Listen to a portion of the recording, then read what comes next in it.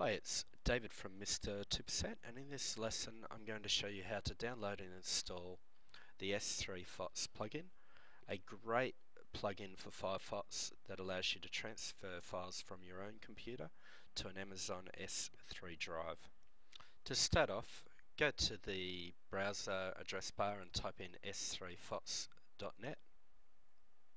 You will be taken to the S3Fox organizer window where you can click on the download button here to download the software. Firefox will bring up a warning message. What you can do is click on the allow button just there to install it on Firefox. A window will pop up and it'll take 3 seconds before it starts automatically installing, or you can just click there to have it install directly.